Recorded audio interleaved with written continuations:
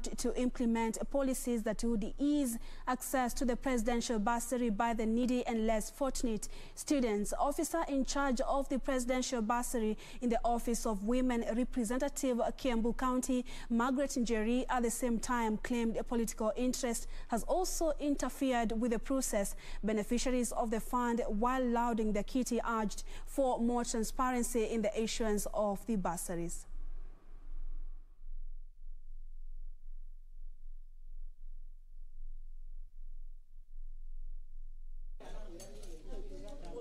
Wakati nilijua kuna kijana ako Murang'a High School na wanateseka na fees, nikajileta kwa nyumba, tukaongea nao na nikaenda kwa Children's Office na tukapitisha pesa yake. Tukianzia hiyo mradi na ilianziwa na President, walikuwa wanapeana pesa vizuri sana.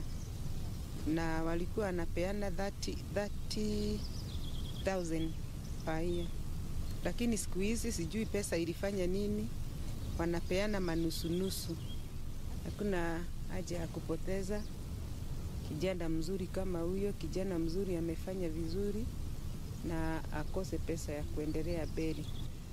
Again, we appeal to Kenya government to do the same project, that is Presidential Bursary Fund, to ask them to continue funding the unfortunate ones, and so that they can actually measure up with the well-up people. Appeal to the government to continue helping me with my studies and paying my school fees until I finish, because that is what has brought me this far, and I really appreciate it, and I hope that they can continue helping me through the high school life, the university.